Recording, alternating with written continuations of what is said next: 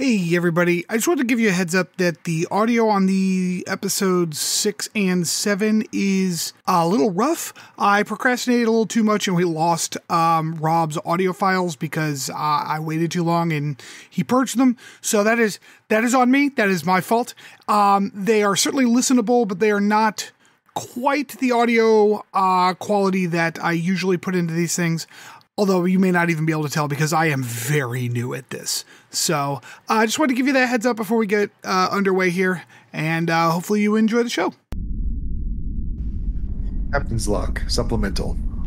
Yesterday was Commander Nielsen's birthday, but she'd agreed to cover a double on the bridge due to Lieutenant Commander Vaal picking up that bug on Dorian 4. The bridge crew worked out a plan with the ensign manning the transporter room to beam her to every major operational area as a surprise so that she could still celebrate with the crew. Well, Lieutenant Fields in Engineering had the bright idea of getting everyone party poppers. Turns out, confetti doesn't mix well with rapid series transporter sessions. Commander Nielsen is looking extra festive up on the bridge, while Dr. Rain figures out how to separate colored paper from human skin as gently as possible. Nielsen didn't look too pleased when I referred to her as First Officer Funfetti. It's definitely gonna stick.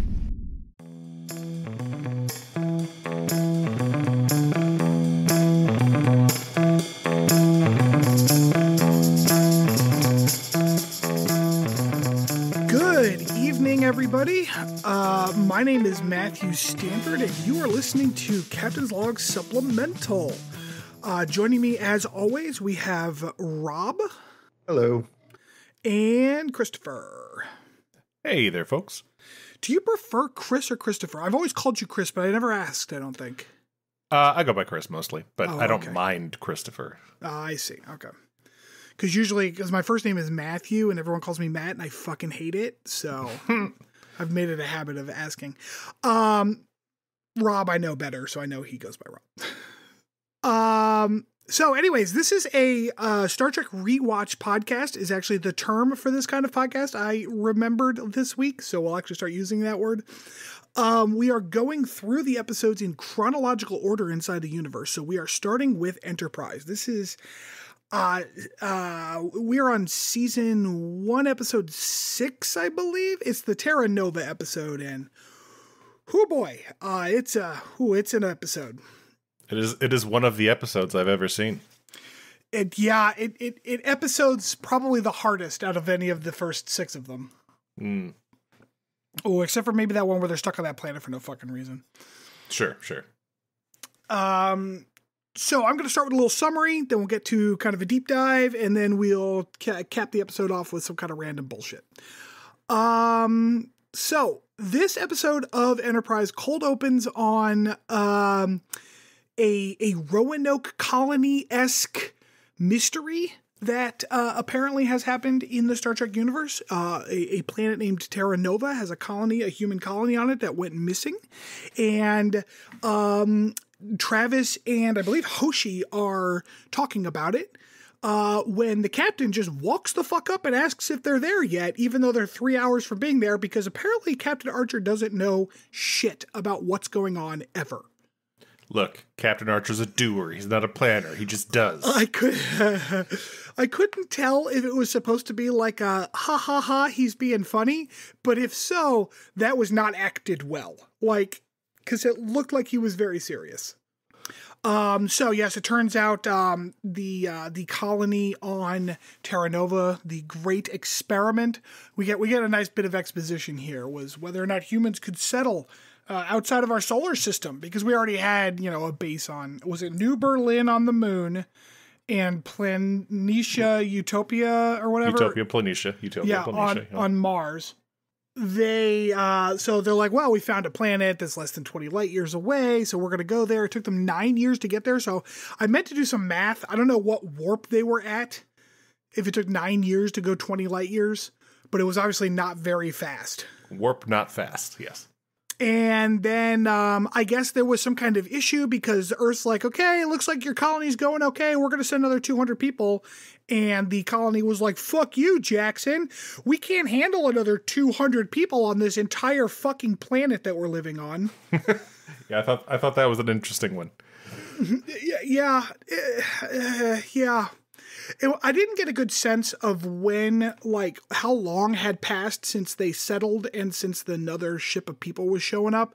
So, like, I don't know how long they had been there before they were like, fuck you, we don't want anyone else. But that seems like an abrupt thing that happened.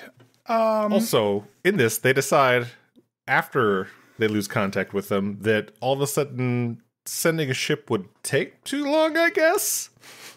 Even though they were already gonna send a ship? So to be fair, I do appreciate that, like, an 18-year round trip might be too long because they don't know what happened, and that's a lot of unknowns to just send people out for 9 years. I get that.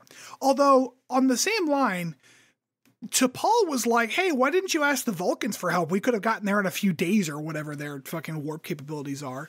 And Trip's like, well, asking for help from the Vulcans comes with too high a price. Motherfucker, there are lives on the line. And you're worried about how, like, the Vulcans are going to chastise you for asking for help? What the fuck?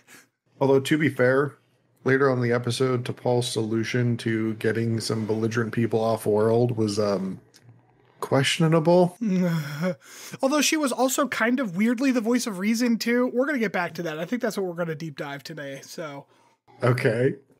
Yeah, T'Pol was kind of a weird foil to everybody in this episode. So, let's see. They show up, and T'Pol's like, the colony appears to be intact from orbit, so I'm not sure what that means, because Trip also said, it looks to be a ghost town. So I'm not sure what she was looking at, where she's like, the colony seems to be intact, because Trip was like, no, it's not, fuck you.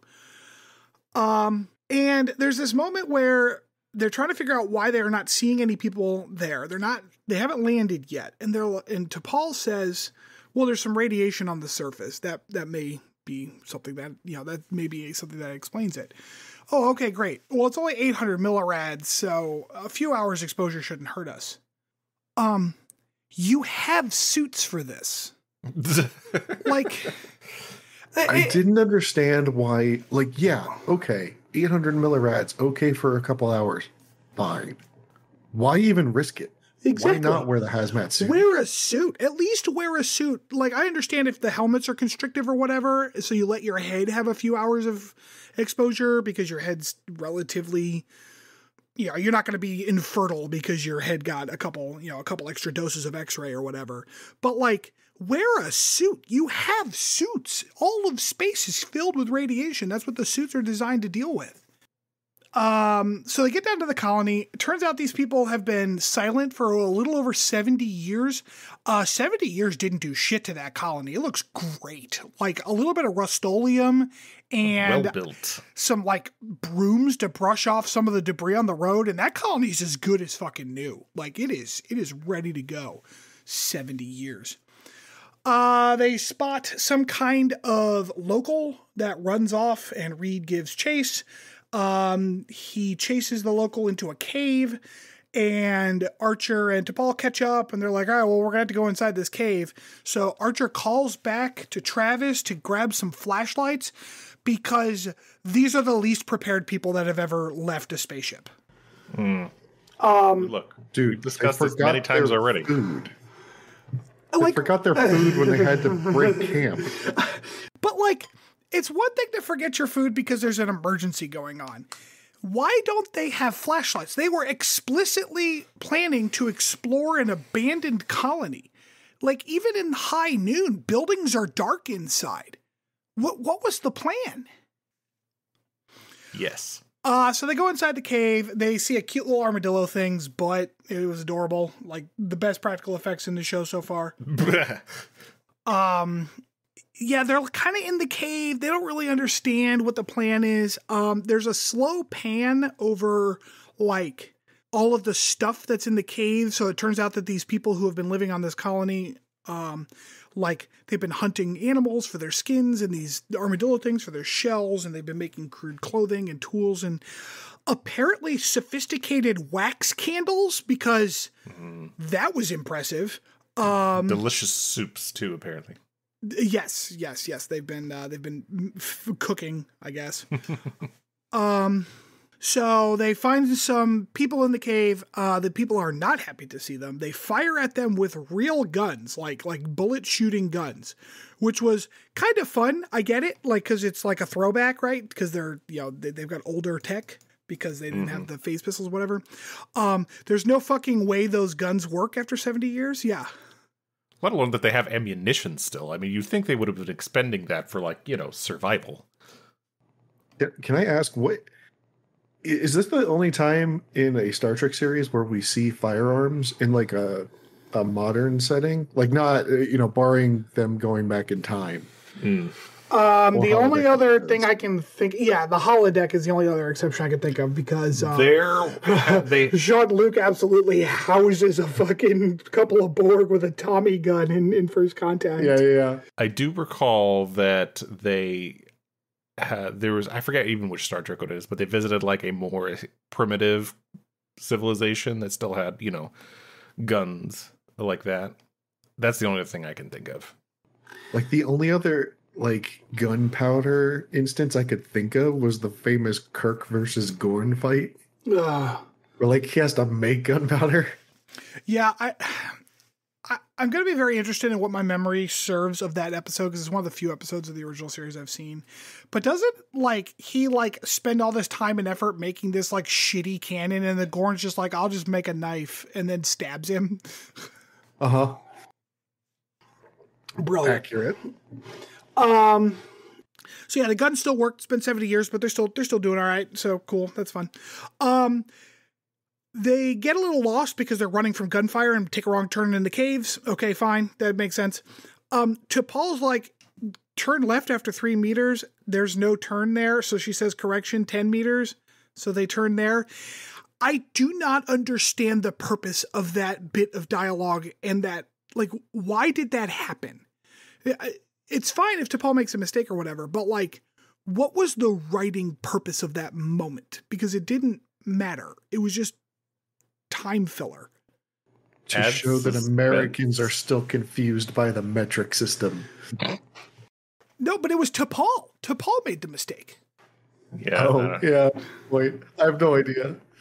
So weird.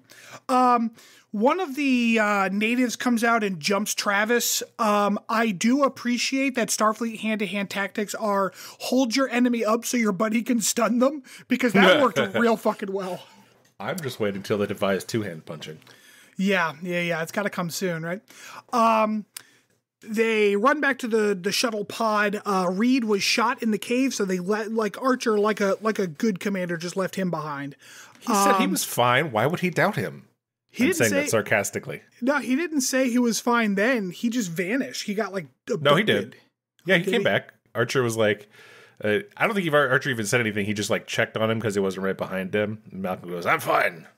But then he stuck his head back through the tiny little hole he had just finished crawling through. Right. Yeah. Looked at Reed, and Reed's just I'm fine. And then Archer, instead of, lending him a hand or going back to help him back up to his feet because he had just been shot, he just ditches him. He was busy doing. And moves. Because Americans famously have an ethos for leaving people behind. So I'm not even sure their guns can actually hurt a shuttle pod, but they fled that fucking scene. They left Reed fast. Fuck that guy. And they go back to the ship and try to figure out what they're gonna do. I have a bunch of notes on how improbable this timeline is, but we're gonna get to that in a moment. But at one point, they're like, hey, let's attack this stronghold and get Reed out. We'll use stun grenades or whatever. And Archer's like, no, if I can't even make contact with these humans, I don't have any business being out here. And we all agree. You don't have any business being out here. So they go back down. Archer and Phlox go back down to go help Reed. And they allow themselves to be captured by the Terra Novans, who are, of course, just humans who have been there, living with the radiation, etc. This is the first time we listen to the whack-ass Terra Novan language, which is oh my god, bafflingly inconsistent. It's It's real bad. Also, I mean, I'm pretty sure that a language wouldn't deteriorate so far. So this is in my one timeline. generation. This is in my timeline notes as well. And I do agree, however, they did point out that the only people that survived the initial radiation were like 4 and 5-year-olds, right? So like I can appreciate a substantial amount of deterioration because 4 and 5-year-olds simply don't know a lot of language. Right. I mean, maybe. Like, Okay. it wasn't just the language; it was the culture, their physiology. Like, Right. That was a lot to change in 7. Actually, I had a question about the physiology. Do we think that shit on their face was supposed to be like a mutation, or was it just mud? I thought it was mud. Somebody said it was scales. What? Right. Reed said that at the beginning, but I assumed that he just misinterpreted what he was looking at. But I mean, maybe. yeah, I'm pretty sure it was just mud, right? Because like even the lady who'd been there from the beginning had the mud on her face, like Right. and she shouldn't have had scales. Right. So the language is fucking ridiculous because of course it's going to be like this old timey, like, oh, in the before times this and the before times that and whatnot. And like, okay, so maybe their children, the only people that survived the initial colony because of the radiation are 4 and 5-year-olds. So like they don't have a lot of language. That's great. But like she had to have known the word for parent, Right. or like mother or father. So, but she's referring to her parents as my go-befores, Yeah. which is baffling. Also, they don't have a word for hour. They don't know the word hours. The guy's just confused as shit by the even mere concept that the time might be divided by less than a day. Anyways, Phlox is helping, like, says, Reed's stabilized. He'll probably be okay. He can walk, but we need to get him up so I get the bullet out of his leg. The Terranovans are like, can you fucking leave and never look back? And Archer's like, well, no, you should come back with us. And they're like, no, we don't want to. And then Phlox kind of surreptitiously scans the woman who looks like she's sick. Turns out she's got some kind of lung cancer, which is awful, but he's like, yeah, we can treat that shit. No problem. That was my favorite scene from the entire episode. It's just Phlox standing next to Archer with his little scanning device, just fiddling with it. And then, like, it's just this blue glowing light. Like, if they really were as undeveloped as the episode like leads us to believe, how were they not questioning what he was doing and freaking out? I mean, they made candles, so they're not that undeveloped. Yeah, no, I mean, it's a great question. I do appreciate that Archer's like, we can take you up, we can get you treated. And we need to take Reed back to get treated. And Phlox is like, nah, he'll be fine. Leave him. Fuck him. Like, shit. All right. So they take the Terranovan, this Terranovan and his, like, this Terranovan that's kind of speaking for everyone, and his mom who has lung cancer back up to Enterprise. We did not get a scene where they are freaking out about the heights from the shuttle pod, but I imagine in my headcanon that is what happens. Then they're trying to explain, like, oh, you're actually humans, you're not different from us, but we are different, and our language is weird, duh, and Archer showing the least amount of patience that has ever been exhibited on screen, gives up immediately, and some dramatic music as he's like, tell me when they're fucking ready to go, fuck this shit, and walks out of the sick bay. He is a doer. He ain't got no time for that. He was super petulant. Like, it was hard to watch. It was hard to watch. Turns out an asteroid hit the planet and created a cloud of radioactive dust. That's what happened. I guess the colony didn't have a way to figure out that that's what happened when it was happening to them. Also, I understand that Archer and his crew are full of fucking morons, so they don't wear radioactive suits. Did the colonists not have any kind of radioactive protection either? It's a space crew. Like, none? Nope. Okay. Like, they should have at least had a means, I guess not, if it was just a single stage, like, craft, but you would think that they would have some means of, flying. So I wondered about that too. They mentioned one of the people from the colony being able to fire on a ship in orbit. So they obviously had something that could reach orbit, whether it was just a weapon or not. But they, okay, so they disassembled their ship, so maybe they can't fly anymore. That's fine. Ships are going to be radioactive proof. So, like, surely once they realized that the radiation was, like, spiking, they could have all just, like, and I know radiation's kind of the silent killer. There comes a point where you get such a lethal dose that you don't even recognize until you're dead. But, like, I feel like that couldn't have been that bad because the kids were fine. So it had to be a slow enough radiation that the kids' bodies were able to adapt. Which means that, like, couldn't y'all just huddle in one of the buildings made out of the spaceship and, like, figured out a plan? What they should have done, from the sounds of it, was use their children as radioactive shielding. Yeah, exactly. They should have worn... It's like, just strap them to their chest. Yeah. So we cut back to Reed, who's getting some food, which is basically barely cooked digger meat. What was the point of this scene? To show us that the kids have musical skulls. They're very progressed for, like, barely a generation gone by. Like, those skulls were well in tune. Yeah, I'm like, was this just to show you that Malcolm was still alive? Like, nothing happened in that scene.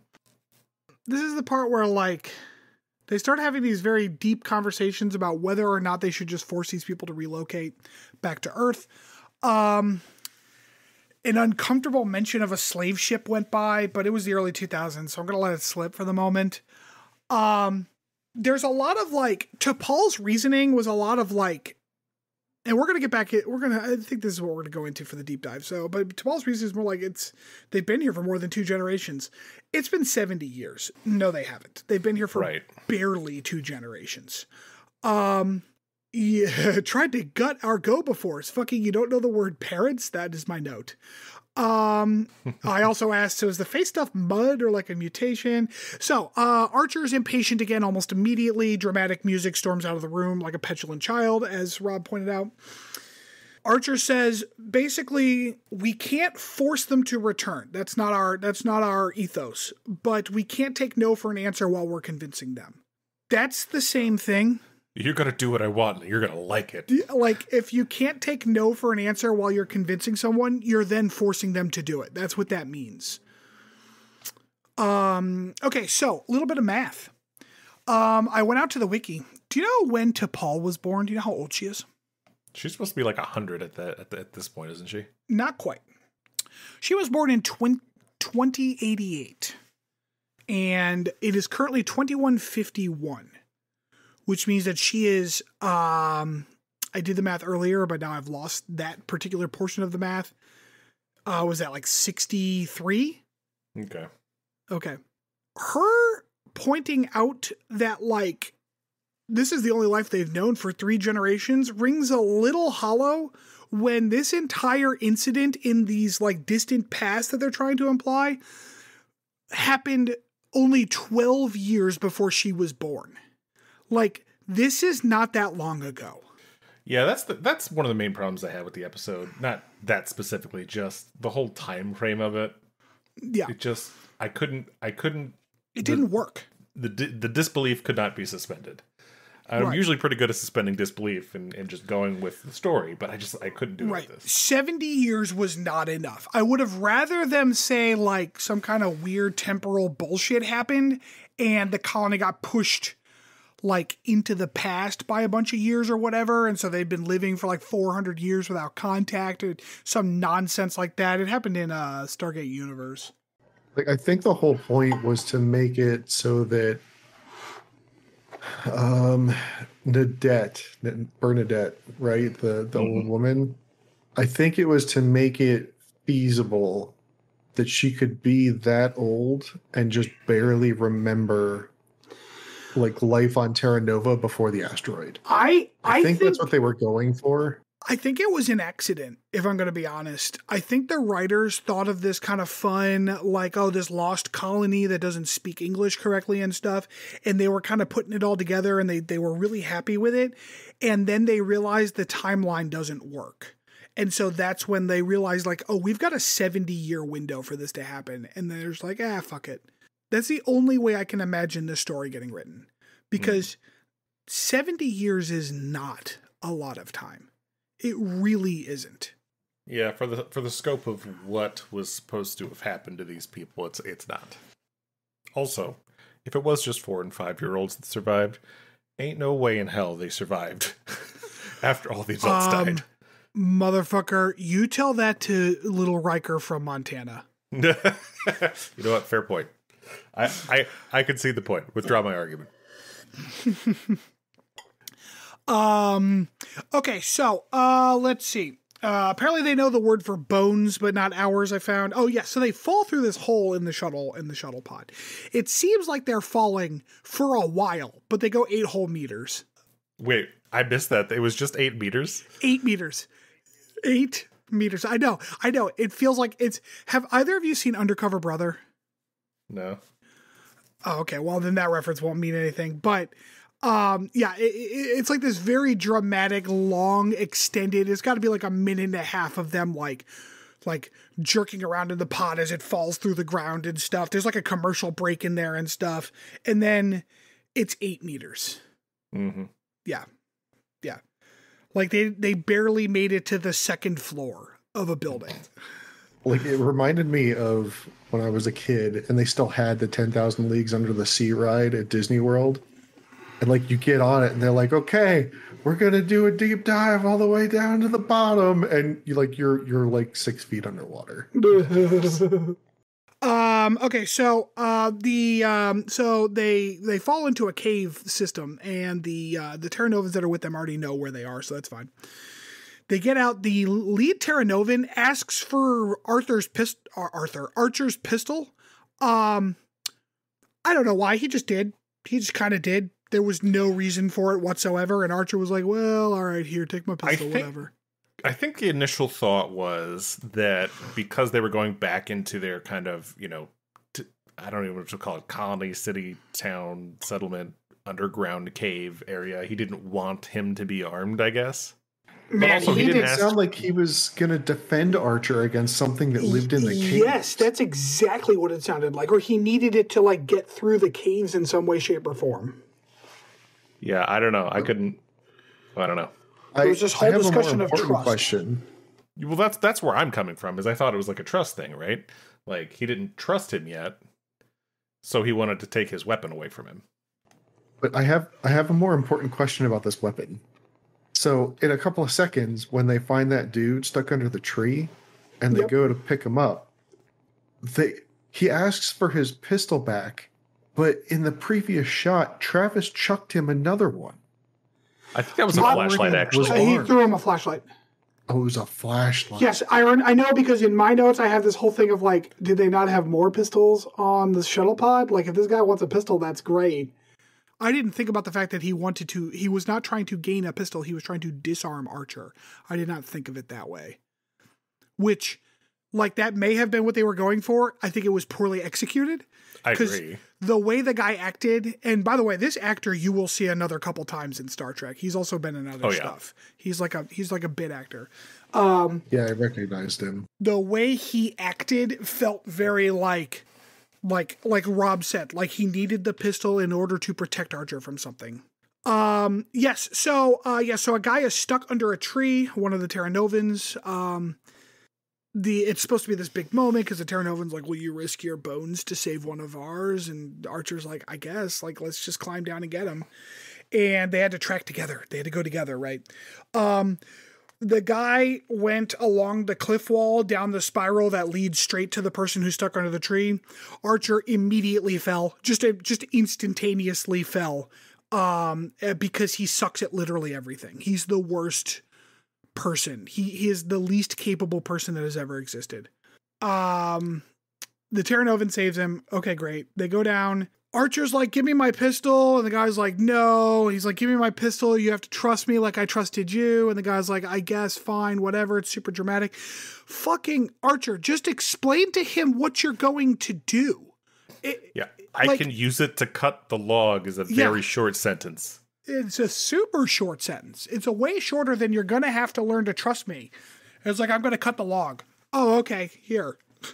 Then they get back to their colony, and Bernadette wants to tell everyone that they found an alternate place for the Terra Novans to live on another continent that also has caves that didn't have radiation. So that way it's like the compromise. They're not going to die from, oh yeah, their water supply was contaminated. Like, so they're kind of slowly dying.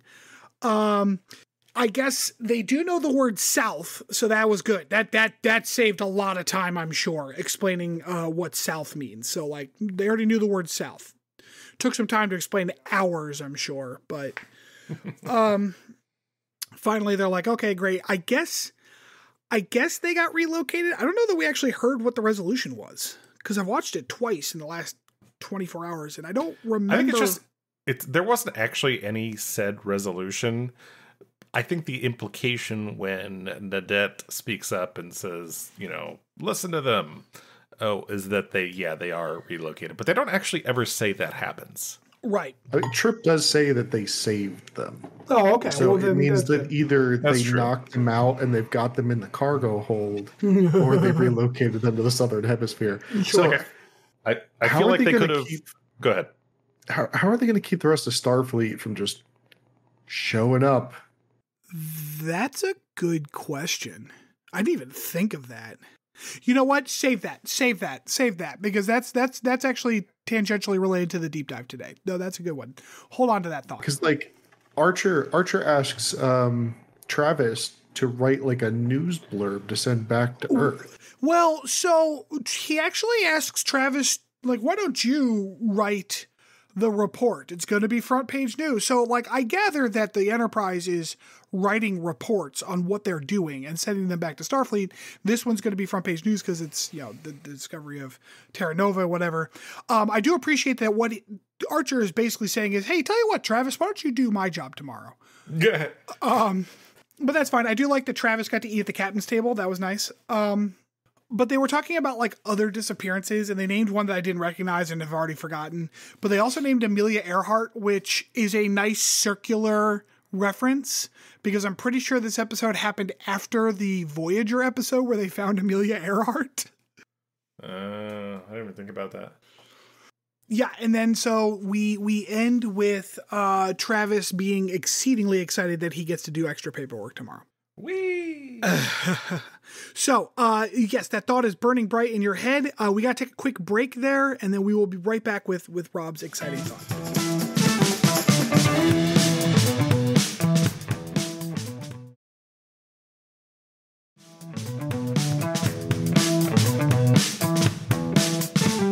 And we are back. So, just before the break there, Rob, you asked, like, what's to stop Starfleet from coming back? And that's a fantastic question. Because what I wanted to talk about tonight was, like, the ethics of all of this nonsense.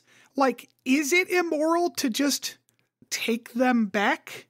And I understand, like, maybe not stun them against their will, etc. But assuming we didn't find the more habitable location in the southern part of the planet, because that's, Deus Ex Machina right there. Like, would it have been okay to take them back? To Paul's argument that, like, they have a culture, I'm not sure that holds up. It's been less than 3 full generations. And, yeah, what is stopping Starfleet from just showing back up? There's a whole ass planet here. Yeah, and, like, they may interpret this as a rescue operation. Sure. Even if they don't, like, take them back to Earth, but they just show up and build another colony near them and, like, rehabilitate them back into society. Well, the culture part is I think debatable. I do think it's valid to say, would they be able to be reintegrated into society? And I think it's no is the correct answer there. I mean, if you've been, hunter gathering your entire life, what is the chances you're going to be able to reintegrate into this advanced society? If the advanced society consisted of, if everyone doesn't do their job, we all die, so you better figure it out, I would agree with you. However, we're talking about a post-scarcity society, right? Yeah, that's fair. So, like, we're already in a point where there are people, and this coming from someone who, has a disability, there are people who are less capable than other people in terms of, like, their functionality in society. but like they can still live in society. It's okay. So even if these people are like, well, sorry, you're not going to be programming a computer, but like they can make candles. So, yeah, they can eat plentiful food and be well nutritioned and be, taught to speak better or better. That's a wrong term to speak, the common, Starfleet vernacular English. Yeah. And learn to read and write and things like that. Liam has a book about a woman who learned to read at 99 years old. True. I think both of your examples aren't quite the same, though. Like in both so? of those, in both of your examples, both in your own disability and this 99-year-old woman, they were even though they didn't have those education, they were raised in the society. They were around those things. They saw those things. That's true, but like I would say that again, we're only talking about 70 years. These people are also in that society, even if it is a more primitive version of a society. Like they speak Starfleet English, right? Or Earth English or whatever existed 70 years ago. They are using guns. They are formulating their societal structure based on what they knew from before, even if it is, kind of a splinter, Sure. So are they like, and that's, I guess my point. Are they a separate culture? Like just because they forgot a bunch of shit because all the adults died doesn't mean they're a separate culture. Even if we say no, they're not a separate culture. Yes, they could integrate. Is it still the right thing to do to take somebody against their will away from their home, even if it's to save them? Right, and that's a great question. I don't know the answer to that, to be honest, because like let's assume that they can't just relocate them to another part of the planet. Like, is it right to forcibly dislocate people from their home in order to save their lives? In America, we have an answer to that question, and the answer is yes. Like, that happens all the time with, like, flood evacuations and stuff. People are forcibly removed from their homes in order to prevent them from being flood victims. I mean, not everybody listens. Oh, yeah, and we don't have the personnel to actually do it, but it does happen. So, like, I guess, like, doctrinally, I guess is my point. The American, ethos is... They don't force them, though. I mean, they will try, and they will do their damnedest to get people into a safer situation. But if people refuse, they leave them. I mean, look what happened up in Centralia and PA. There are still people who live there. Like, the federal government took away their zip code so that it would be inconvenient to live there, and they still stayed. Sure, and that's kind of a longer term kind of squatting situation, but lacking any sources right in front of me, I'm pretty sure that you can be arrested for not evacuating, and they will evacuate you for you. Interesting. Especially in cases where it's not just like a hurricane where like, okay, you might be all right, it's just gonna be windy or whatever. But like the fires in California, I guarantee you that, I can't guarantee that, but I'm pretty sure that the doctrine was if you need to arrest people so that you can save their lives. And I mean, I'm not surprised. America has a very, very toxic understanding of suicide, right? Like, we do not allow that to exist. It is a crime in some states. Most of modern society has that view. I'm not saying it's the right view. I'm just saying. I don't disagree. I think you're right. And so like here we have the situation where these people are literally going to die, and Archer feels like he has a duty to save them, even if they don't want to be saved. It's the beginning of The Incredibles all over again, right?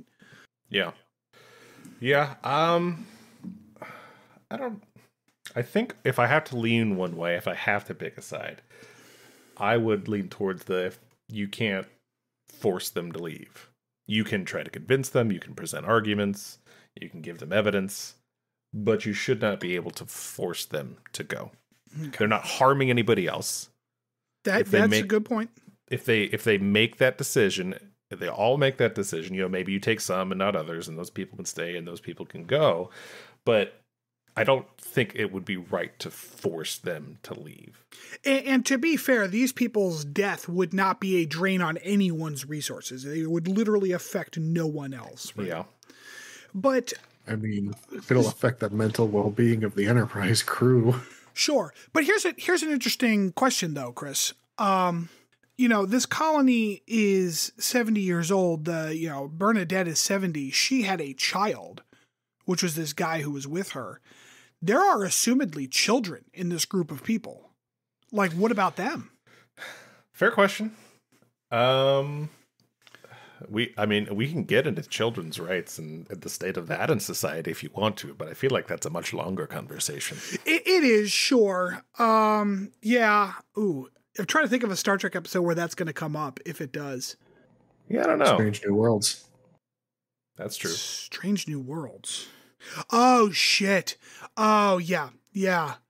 Ooh, that won't be that long ago. Yeah. All right. Yeah. Okay. I don't want to spoil anything, but yes, I forgot about that one.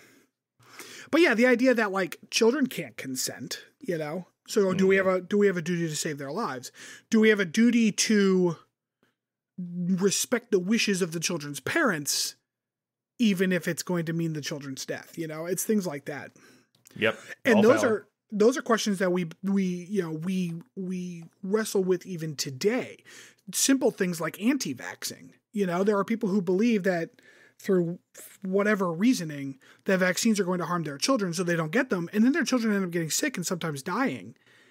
And also infecting other children who can't get the vaccine. Yes, but even putting that aside, like, do we as a society have a duty to make sure that those kids are safe from that kind of preventable death, even when their parents refuse to do so? And my gut tells me yes.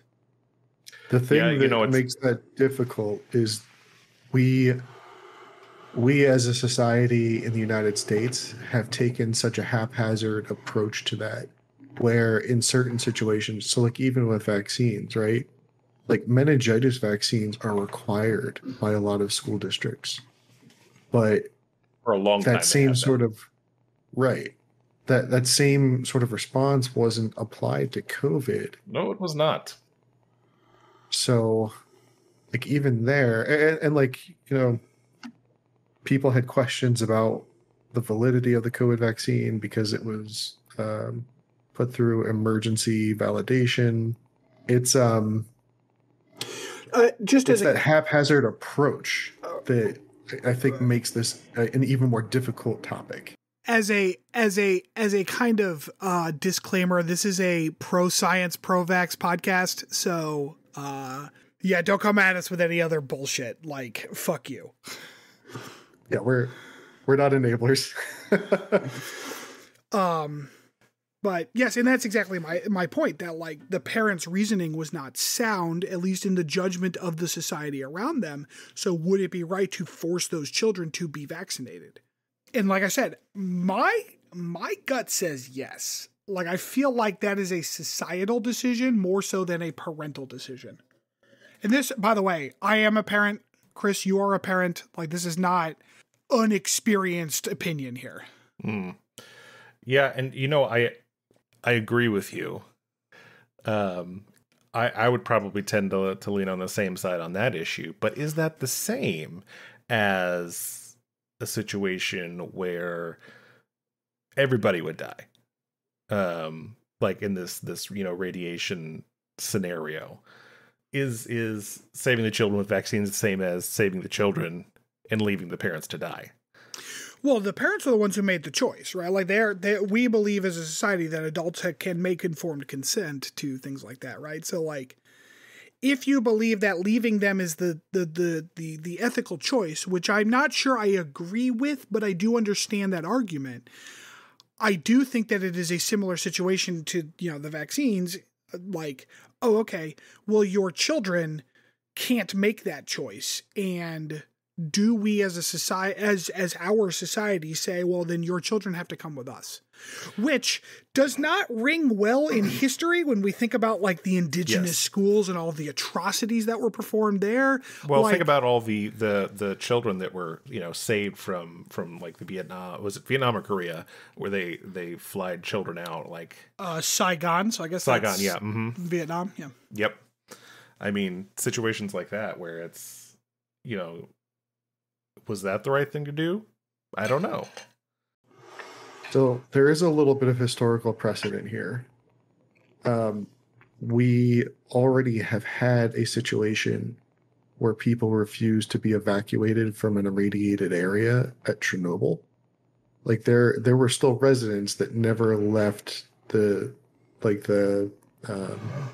what's the zone closest? I can't remember. Exclusion zone? I don't remember what it was called. But anyway, sounds right. There were people who refused to leave, and they still live there today. And it's hard because radiation is really tricky, right? That it's nonsense that like the children somehow gained immunity to it. Like that was pure fictional storytelling. Sure. But the odds of outside of like acute radiation poisoning, the odds of getting cancer vary a lot from person to person because some people are just more naturally resistant to the effects of radiation on their DNA. So them saying for certain that this population was doomed, especially knowing, according to Tabal, that it would clear up in about a decade, that makes this more difficult for me to say one way or another. I'm more inclined to agree with Chris and say I would make sure that I gave each individual the ability to choose whether to leave or stay, rather than just relying on their like de facto leader that we've seen through the whole episode saying, sure, like, no, nobody leaves, and helping them migrate. But I don't think that I would force them to. Now, would it change your opinion if you, because it's the future, right? So maybe they have better science on this. If all of the science was showing that like they're guaranteed to die, because you're like, radiation is kind of a tricky beast. I totally agree. Would it change your answer at all if that uncertainty wasn't there? If like you knew that this was going to happen? It would weigh more heavily on me, but I'm still leaning toward you can't force them to leave. Interesting. Okay. So in summation, hard questions are hard. Yeah, like at that point, it's more taking away a person's agency is really awful. Sure. Interesting. Yeah. Okay. Cool. So yeah, that's okay. I'm trying to think of a way to wrap that, because it sounds like you two are pretty much like, let them do what they're going to do. The children may be a little more of an area where you're feeling fairly uncertain, but as far as like the adults are concerned, if they want to stay and die, let them stay and die. I think that's fairly accurate. Yeah. Okay. Yeah, and I definitely understand that argument. I'm not going to soapbox this. I don't have any kind of like conviction on this point. I feel like I do understand an argument for like, especially because here's where I was going with this. We need a moral philosophy professor. Well, and actually, because I'm a big proponent of informed consent. I believe that people deserve to have as much information about a situation as possible. I wonder if that changes the equation when we consider that they are facing something that they are not they are not capable of being informed properly about, because they fundamentally lack the understanding. Mm. Now, again, I do have trouble saying that out loud because it just harkens back to our very white colonial roots of we know better. Yes, of we know better. And I do not like that ethos. But in this situation, this is a set ethos a lot in this episode. Because it's a fantastic word. I love that word. And it's easy to use. Like I like the word equiangular a lot too, but we never it just doesn't come up. But I wonder, I feel like this episode is fundamentally different than our problematic colonial past, because these are not, and this is kind of back to my, do they really have their own culture after only 2.5 generations? These are not like indigenous people that we stumbled upon, want their land and told them to fuck off and killed them. These are people who, like, my dad and a person at this colony may have known each other in school. You know, these are our people. They've just been lost and now refound. Does that change that at all? But didn't they claim themselves to be independent? That was the whole argument at the beginning, right? They said, you know, we don't want anybody else here. This is our home. Fuck off. I don't know. The last transmission made it sound like the Terra Novans were not happy, that they thought that the separationist faction was like led by one dude. And they were like, I can't believe he would do this. So I don't think it was clear that they were unified in that belief. That's fair. Even among the Terra Novan colonists. All right. Well, what do you say we wrap this section up? Yeah. All right. These are tough questions. Everyone get back to us with a 4-page essay, double spaced, of course, so we can leave marks. First, we got to find Cheaty. We're going to take a break. We will be back.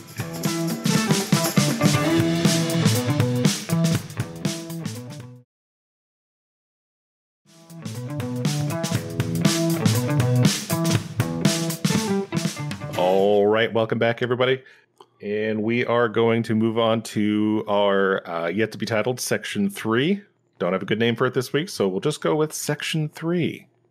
And this time, after that fun, super light conversation we just had, I figured we would actually do something that is fun.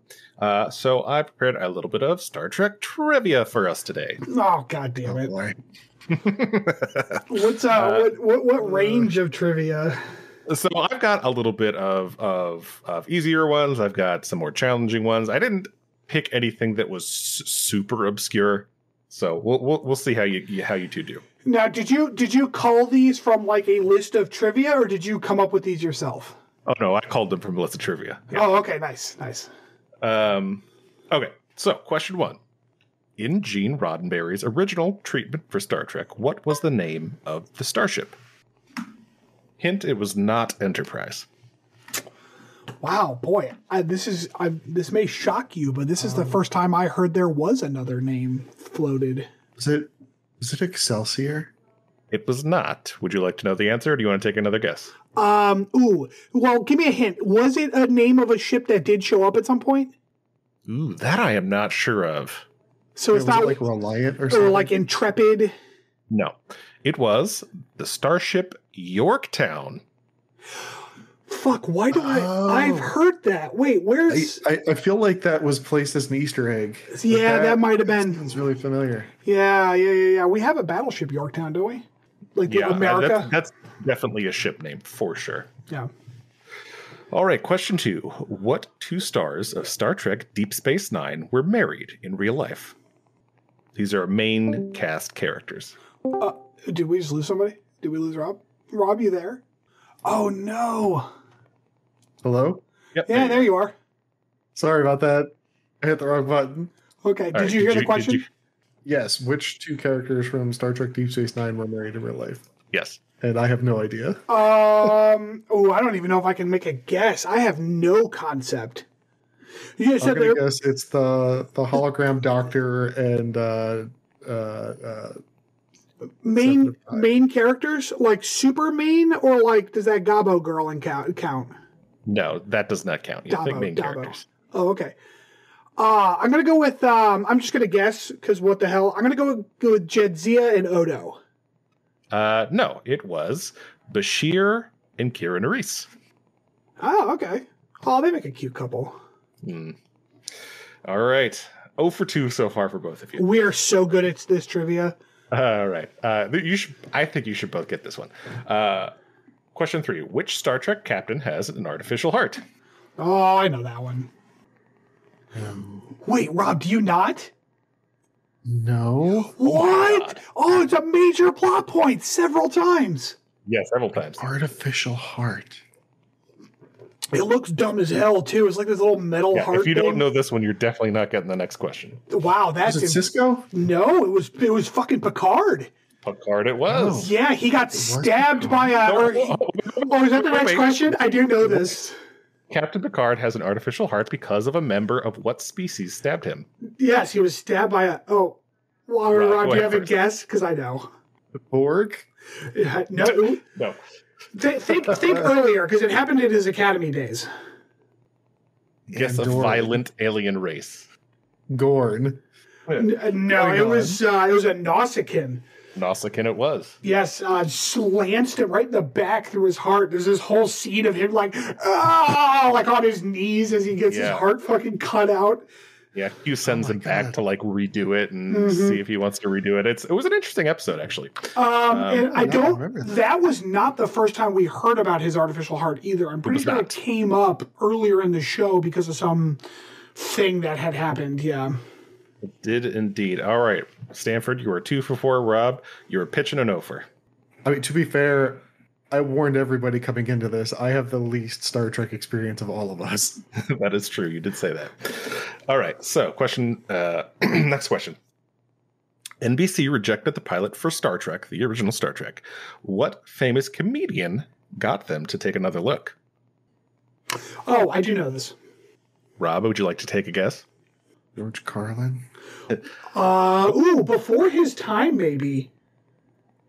Stanford, do you know? As Lucille Ball.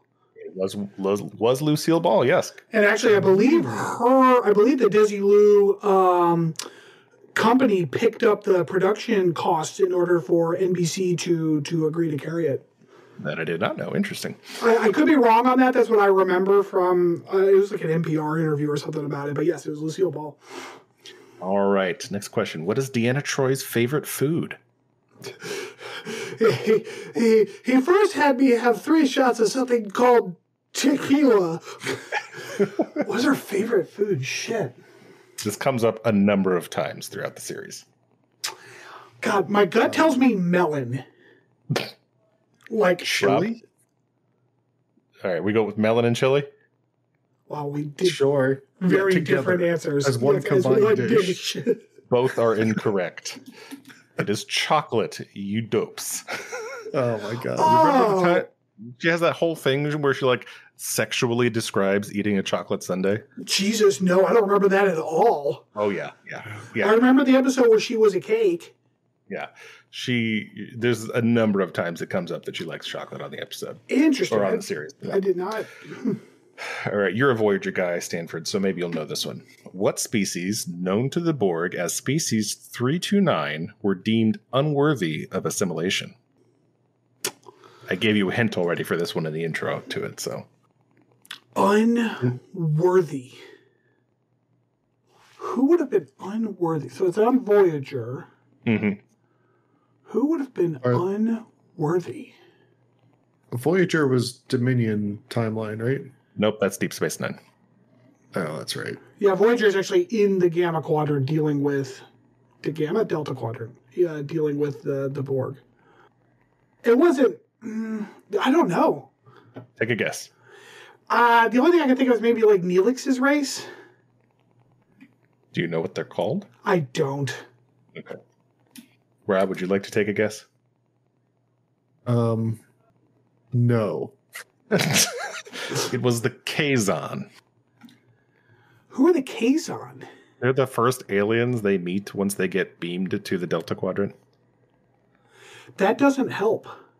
They're the ones with like, how to describe them? They got like the orangish, brownish skin, and they got like the weird like. Just type in Kazon into search, okay, believe it or not, I don't know how to spell fucking Kazon. So can you help me with that? Kazon. All right, I guess I did know how to spell Kazon. I was thinking it would be a little trickier than that. Kazon. Oh, okay. Wow, really? All right. Yeah, they come up a couple of times.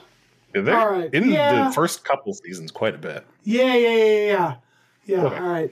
So you guys are doing much worse than this than I expected. I made the questions too hard, apparently. Oh, but yeah, it's more fun because we're learning, right? Yeah, there you go. All right, next question. Yeah. Data had a cat. What was its name? Oh, I know this. Spot. Yep. Good job. All right. What was 7 of Nine's name before she was assimilated by the Borg? Fuck you. Fuck. Fuck. Gary. Hold on. It was not Gary. I think he said Jerry, like the actress's name. Oh, sure. Fuck. Give me. Oh, God damn it. Rebecca. No. Diane. It's getting worse. Shit. My brain is telling me something like Elmira or Maya or something of that nature, but that's feeling wrong and I've said it out loud to make a fool of myself. God damn it. It comes up so few times, but it did come up a couple times.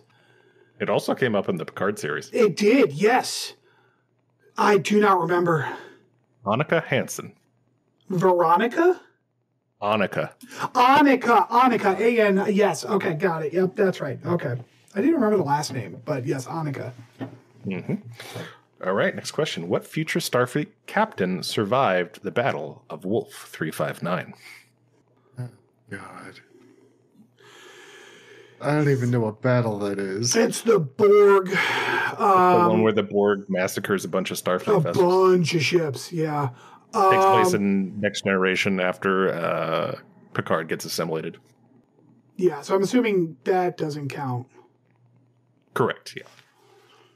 Wow, what future captain? Is it one of the main captains? It is. So it had to be Janeway then. Did it? Cisco? Unless Bing, bing, bing, bing, bing. Cisco's not a captain. He is a captain. He gets made a captain. Oh, that doesn't fucking count. He's a commander. Fuck you. He attains the rank of captain. Therefore, he is indeed a captain. Right. What did he do at 359? Was he just an ensign or something? I can't remember. I don't think he was an ensign. I think he was like a lieutenant, maybe. Oh, okay. I can't remember. Yeah. I didn't. I actually thought 359 happened after the start of this DS9 because DS9 and TNG overlapped for quite a while. Yeah, it's Wolf 359 happens earlier than you think it does. Yeah. It's like the first big encounter with the Borg. Yeah. Yeah. All right, next question. What actress turned down the role of 7 of 9 4 times? I'm so bad with names. Is it like a real person? That sounded really pejorative. Yes. Is it Jerry Ryan? It is Jerry Ryan. Good job. Oh, nicely done. Go for the reverse psychology win. Exactly. That was a little trick question. Oh, that's nice. All right. Then the last 3 questions. Which Trek movie featured the first entirely CG sequence in film history? So judging from the outrageous budget that I learned about last time, is it Star Trek the Motion Picture? Stanford, do you have a guess? I feel like that's not right. I'm thinking back through them to trying to think of where there would be a CGI sequence. Do you know what the sequence is, Chris? I can probably find out real quick. Yeah, why don't you do that while I'm thinking, because that seems like an important piece of information. What movie would have a CGI sequence?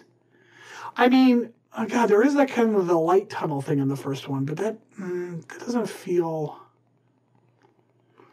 I'm going to... in history, so it can't be that late. Boy, I'm going to say Star Trek... Oh, wow, boy. I'm going to say 5.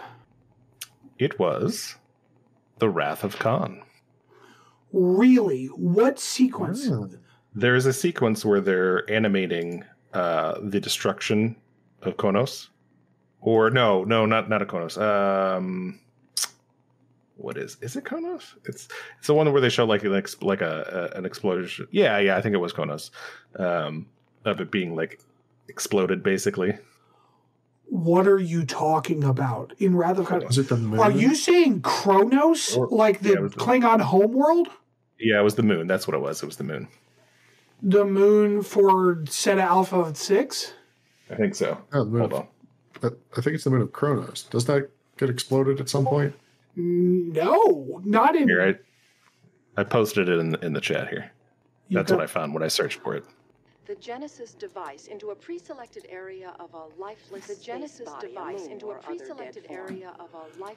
This is good. This is good fucking podcast audio. Right here, yeah. Right here. Causing what we call the Genesis effect. Oh, that's what they're talking about by a CGI sequence. Mm-hmm. Interesting. So no, that was just some blank moon they found. That was not the moon of like the Klingon homeworld. Was it? Okay, it's been a while since I watched it. Yeah, that I think even inside, I guess my point is like, I think even inside the universe, that sequence is CGI. Like it is a simulation explaining how the Genesis device works. Exactly, yeah. Interesting. I guess wow, that's the first completely. I was trying to think of like, you know, like with actors and shit. I didn't think it was just going to be like, here's a screen with some fucking CGI on it. Like, okay, yeah, shit, fuck, okay, fascinating. All right. What type of fish does Captain Picard keep in his ready room? Is gold a bad answer? I didn't know he. Yes. Wait, Picard. Picard has fish? I didn't know that. He's a little aquarium. Is it beta? Nope. It's a lionfish. Shit, that sounds dangerous. Oh, God, that's the worst fish. Dude, they're like super invasive and they're ruining Florida. Yeah, well, they invaded his fucking ready room, so. Last question. What character asks Data if he is fully functional? Borg Queen. No, it's the security officer. What was her name? Tasha Yar? Yeah. Rob is correct. It was indeed Tasha Yar before she went to town on him, baby. The Borg Queen asked the same question. I did not know that Tasha did as well. In First Contact, the Borg Queen asked him. All right, so let's tally up. I'm surprised it's so many right answers. You actually have to tally. You just can't glance at like, oh, we got 2. It's closer in the end because you had a good run there for a while, Stanford, and then you missed a bunch. But Stanford, you got 5 out of 15. Rob, you got 4 out of 15. Nice. All right, folks. Well, that wraps up our episode this week. Final thoughts from everybody? We're gonna have to do trivia again. I think that's a good recurring bit. Yeah. I think we're gonna do that again. You can let us know how fucking stupid we are. Like, because comments. I totally trust that none of you Wikipedia, what the fuck am I, 50? I trust that none of you memory alphaed those answers before going into the comments to tell us how smart you are. All right, have a good night. Bye-bye, everybody. Bye.